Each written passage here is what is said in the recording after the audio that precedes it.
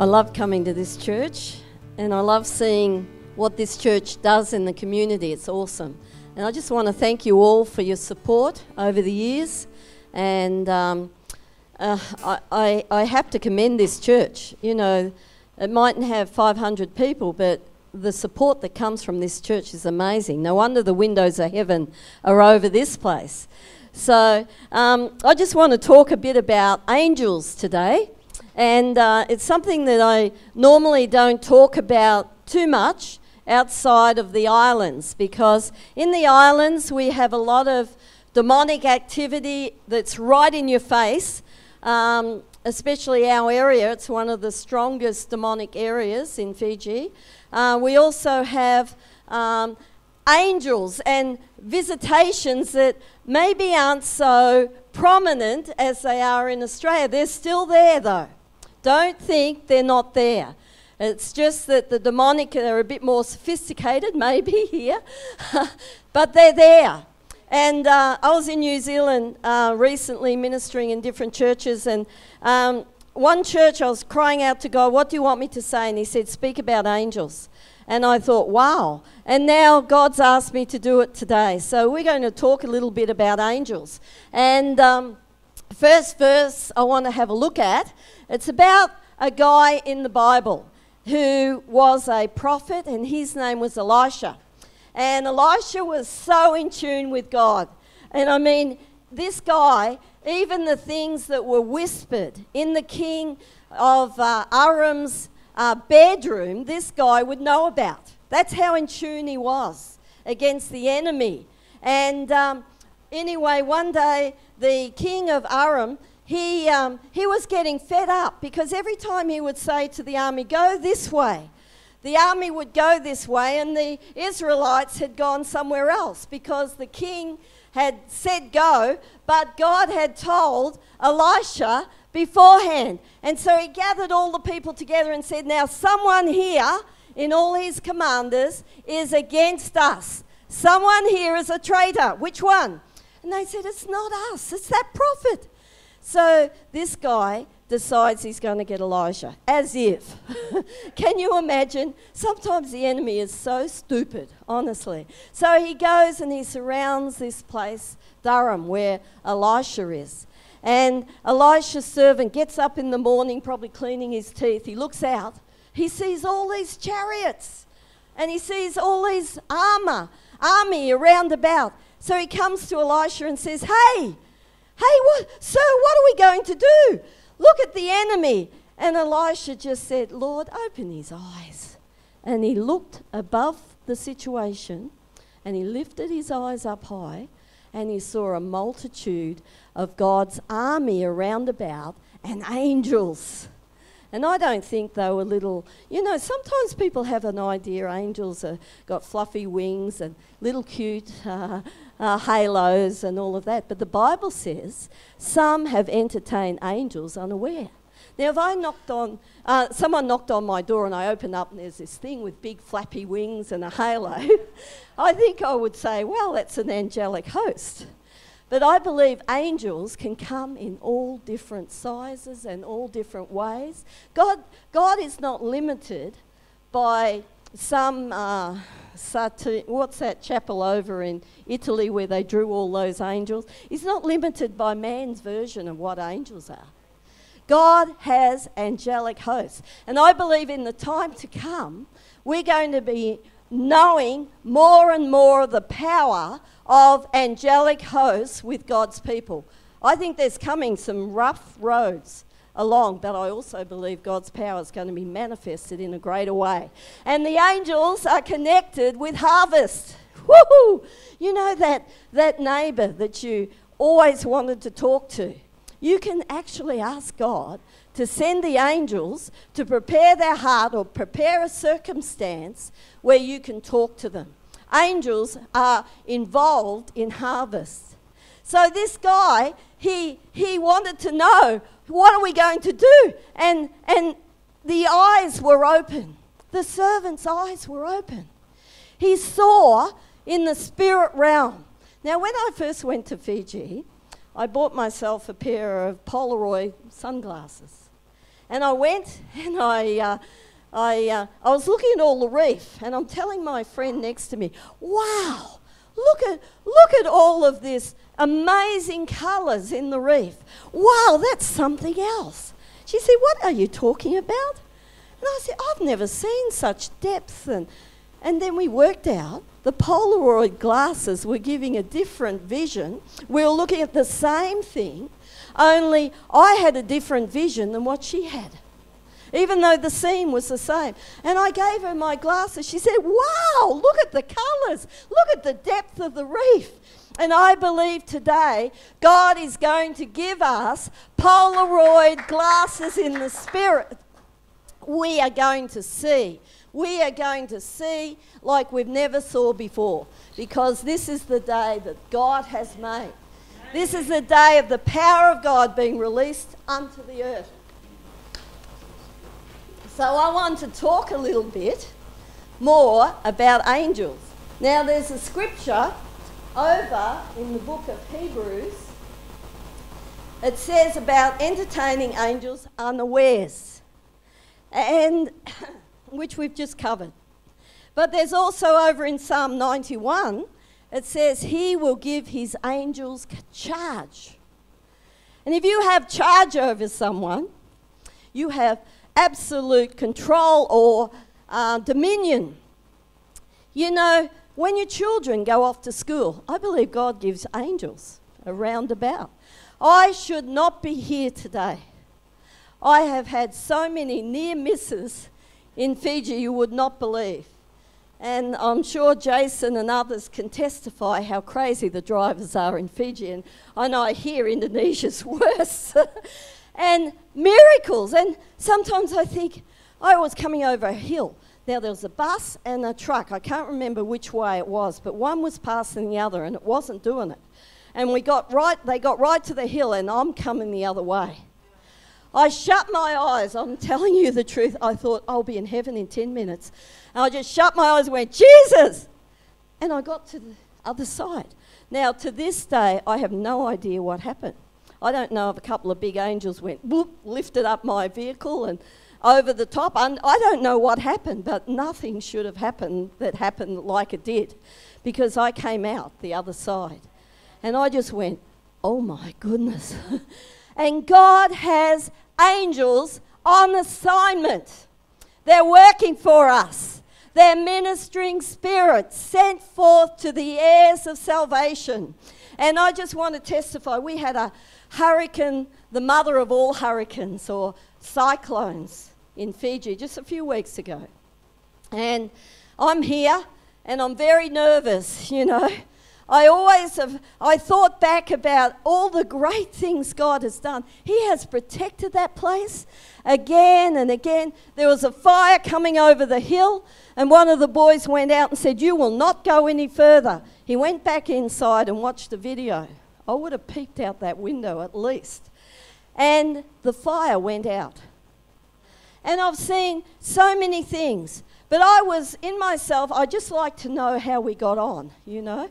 So I finally, and all the power's down, all the networks are down, I finally got on to one of the boys. I said, what's happened? Is everyone safe? Everyone's safe. Are the kids safe? Everyone's safe. What happened? Is the building safe? Marion, he couldn't get out. What had happened? He said, Marion, I can't even explain this. He said, it's like a hand came down from heaven, rooted up all of our trees. Now, the winds that were coming, it said after the hurricane hit, and it's coming straight for Mombasa, it just missed us by a little bit, but the influence was powerful. 350 kilometre gusts. Can you even imagine that? I've been in 260 and my whole house was doing this. 350 kilometre gusts. And he said it was like a hand of God came down, rooted up all our trees and threw them in front of all of our buildings as a wall of protection. This is not normal. When you've been through these sort of storms, you know what this is like. A tree that's uprooted just flies into buildings, smashing everything. And I looked at the photos, and I must have looked at one photo for 100 times. And I could not believe. I talked to one of our guys and I said, where? Where did these trees come from? There's no trees here. And they said, Marion, 2 levels down. And I'm thinking, I'm trying to, I was a mechanic before, I'm trying to calculate this. Okay, 2 levels down. So that tree got uprooted probably about 50 feet, or whatever that is in metres. And then the wind came at 350 kilometres an hour and dumped them in a line. It wasn't all over the place. How good is our God? How he loves showing off. And I'm sure this is what God does to me.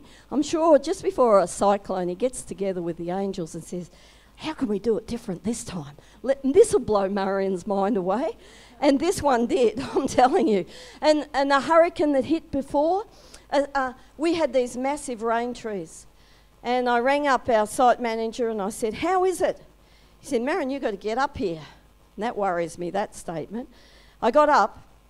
I nearly fell on my face before God.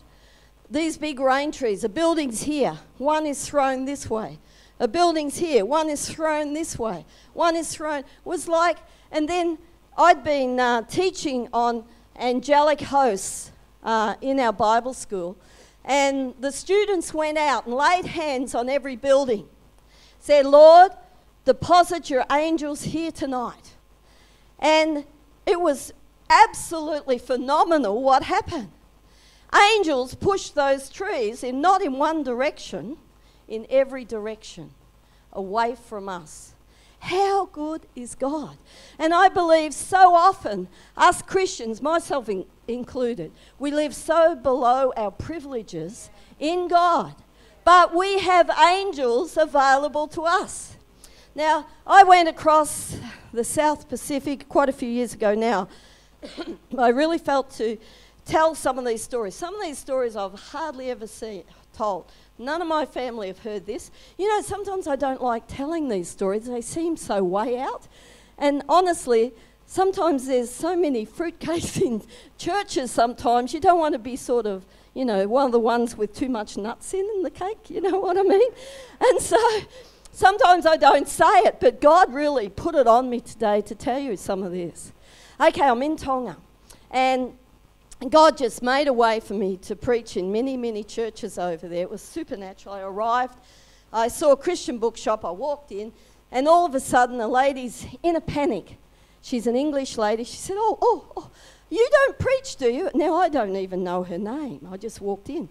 I said, oh, actually, I do. She said, can you come now? Can you come? So on the way, she tells me there's 2,000 secondary students waiting for a speaker. The one that was meant to come just had a really bad sickness come on her right before. So I'm thinking, okay, how long have I got to speak? Oh, about 3/4 an hour. Okay.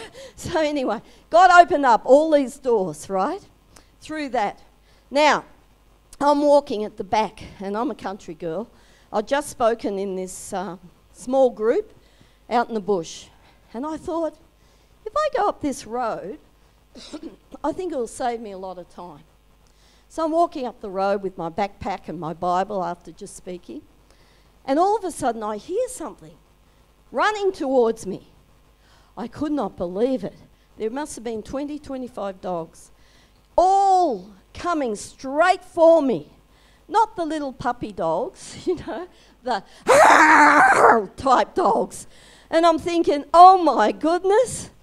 And I pulled my backpack off and I'm thinking, I'll take a few with me. That was what I was thinking.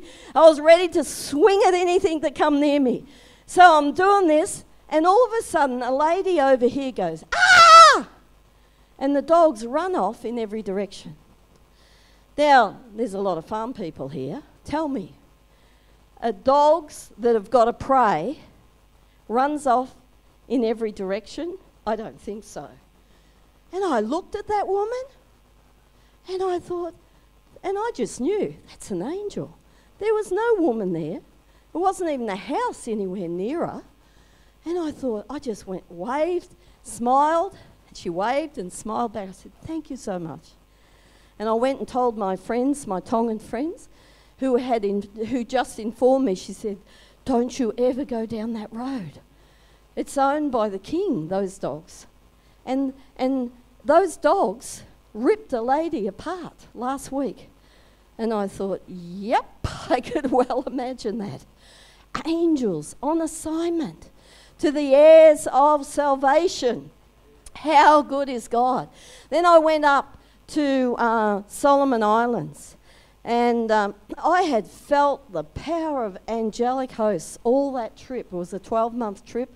I went to some of the most remote places in the South Pacific, and I just felt the absolute sense of God around me. One day I'm in this very cheap hotel, and I felt such a strong sense. I looked under the bed, and then I'm thinking, this stupid person, this is angels in this room.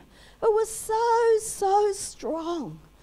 And you know, sometimes when everything else is away and no one else is there, God's presence can come in such a unique way. It reminds me when I was in Wangaratta many years ago, and we were in a worship service. There must have been 10 or so people. We looked out, and I could hear lots of voices happening, but there was 10 people. I thought, there is angels in this room. In fact, I wasn't the only one that opened my eyes. Everyone was opening their eyes. 10 of us, but there's about 100 voices here. You know, sometimes the angels can't help themselves. I'm sure today when Jason was, you know, really just touching God, I'm sure a few of them come down and thought, let's get into this, guys. Because the presence of God attracts angels, and people that are hungry for God attracts angels. And angels are real things. You know, they might look like Solomon Islanders, or they might look like Tongans, or they might look like whatever. But they are real. God can make an angel into anything he wants. Now, I'm in Solomon Islands. I'm preaching in these churches. I've borrowed a Honda Civic that ran on about 3.5 cylinders. It was a real junk. Man, I always put a lot of petrol in, enough plus to get home. At night, I'd go out into the villages. Had a pastor and his wife with me. And on our way back, and it's probably 11 o'clock at night, a big rain tree fell. And I thought, oh my goodness, big storm. Don't worry, sister. You know, when I hear that in the islands, I start sweating, you know, don't worry, sister. And they take me up this road, up that road, and my sense of direction is, let's just say, non-existent. So we get back to the village. Don't worry, sister. You just go here, go left, go right, go da. Anyway, so I'm going left, right. I got totally lost. I mean, I didn't even know what up and down was in the end. So I start to see this hill coming up. And I thought, well, if I get up the top, I'll be able to see the lights of Honiara. So I'm climbing up this hill. On the side of the road is this taxi. Now, all the lights are on inside. It's got full beam outside. And I'm thinking, what on earth? You never see in the middle of nowhere a taxi like this? And I kept going up the top. And I can't say I was really panicking or worried, but I would have liked to have known where Honiara was all the same. And I'm looking for the lights of Honiara, and it's a big soldier memorial. And I get there and I start laughing. I said, God, I am not lost. I'm totally lost. You know, help me. I come down the hill. Now, it's probably half an hour after seeing this taxi. The taxi's still there. The lights are on full beam. The lights inside. And I thought, oh, my goodness. So I went up close, and in Honiara, you have to put your windows up on your vehicles because of malaria. So I unwound it. He unwound it, and I just spoke across, and I said, sir, I'm lost. Can you tell me where Honiara is? He didn't say anything more. Follow me. Sitting there waiting for me. He takes off. We go all the way through the windy old roads, and then get to the Anglican church, and get to the market. Oh, I know where I am. So he goes this way. I go this way.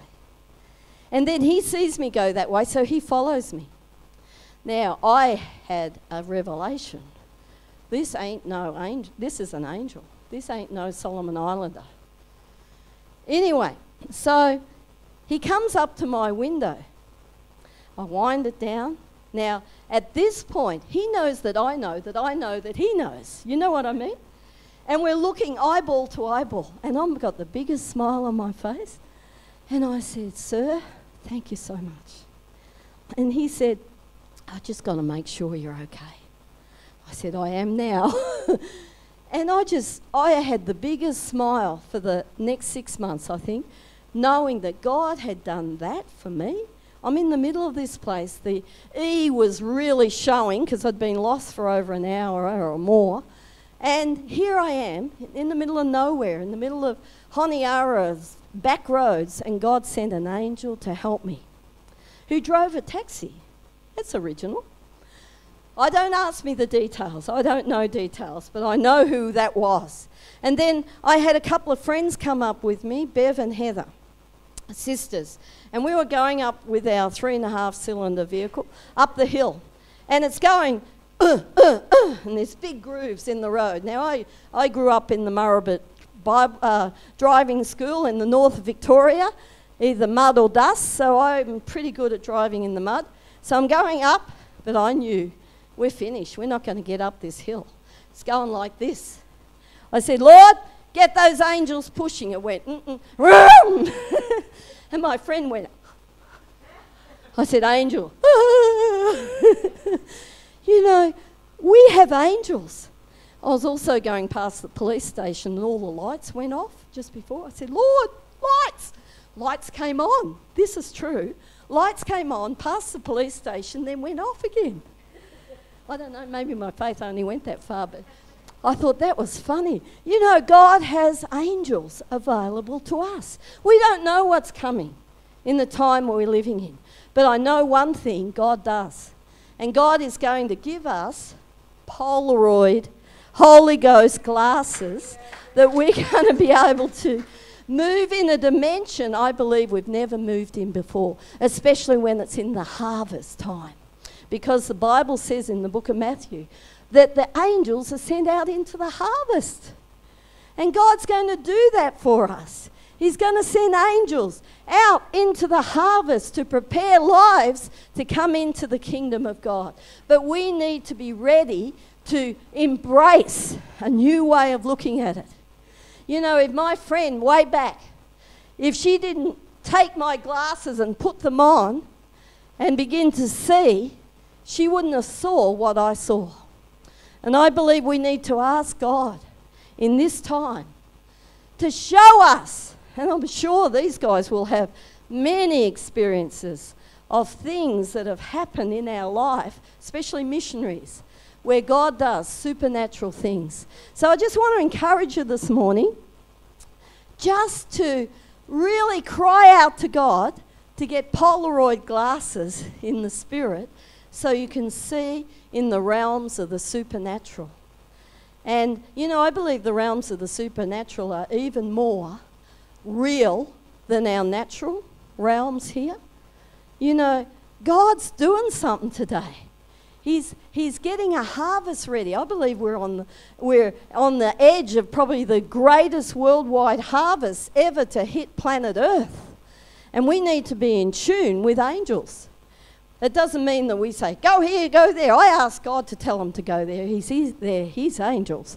But I'd say, "Lord, can you send your angels over here?" And we were I'll just tell you one more story. Otherwise, I'll start in 50. We were in our Bible school. We'd been doing a section on angels. And so we were starting our primary school. I said to the students, "Let's write down everything we need." Now, we've got a budget of 0. We've got no money in the bank. And we did it. And we started to pray. I was just blown away at what God did. It was like an angel's up there with the clipboard. Yep, tick. This one. And one thing that was on this list was bifold doors. something, you can pick up anywhere. Not. These were big bifold doors, almost across here, between two classrooms. And one of my Kiwi mates rang me up and said, Marion, he speaks like this, you want some bifold doors? And I said, yeah, okay, I'll get you some. Now, I'd done the sums. Just the tracks were $3,000, just the tracks. And there was a hall over in the Christchurch area, and this hall closed down. And all these bifold doors with all the tracks that were exactly the size of our room was sitting there. I think the angel just went around, there's a hall with what you need. And it's Remu timber. This is like the cream of all timber. I mean, this stuff's worth an absolute fortune. So we brought it over, and I'm thinking, we're going to have to shave this off. We laid it out, and the guy said, nah, probably only about, 1/8 of an inch here and there. And I'm laying it out, and I'm thinking, we didn't even measure these things, and here they are. And it was like that with each one. God just went right down and did it. Angels on assignment for you.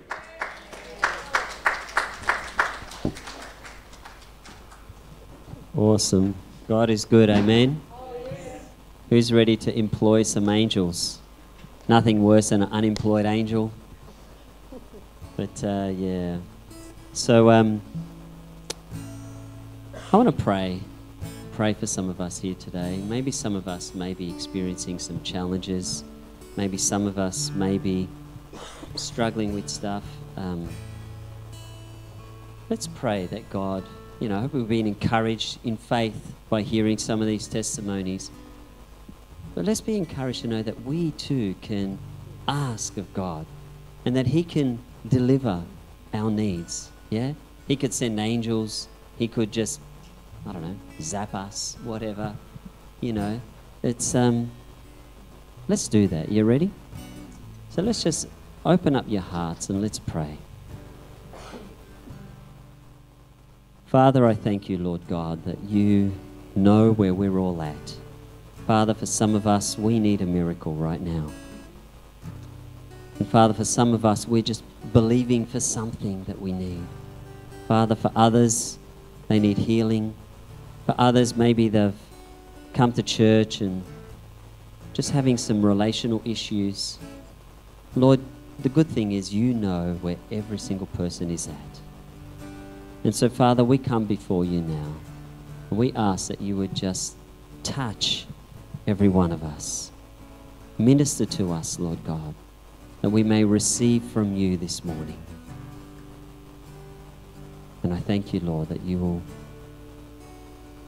deliver what we need in Jesus' name. And if you're here this morning and maybe you've never given your life to Jesus, maybe you've never made that choice to follow him and connect with him. In the beginning, man and woman were created to be with him. And through disobedience and choices and sin, we've been separated from God. And then Jesus came and he died for us to unite people back with him. And so this morning, if you want to be united back with God, if you want to make that choice to want to know him, then simply just pray this prayer I'm going to pray now in your heart. Dear Lord Jesus, I come before you and I ask you to forgive me of my sin. I turn from my ways and I turn to you. And I thank you that you forgive me and I may be your child. In Jesus' name, amen.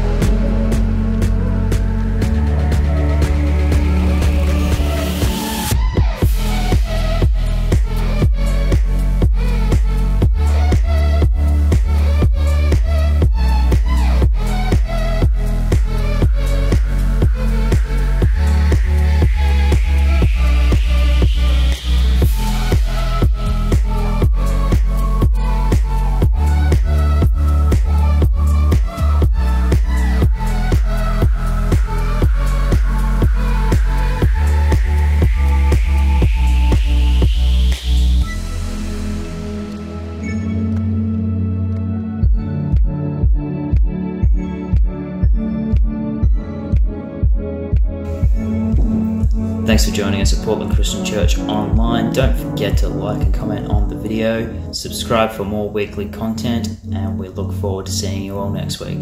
Bye guys.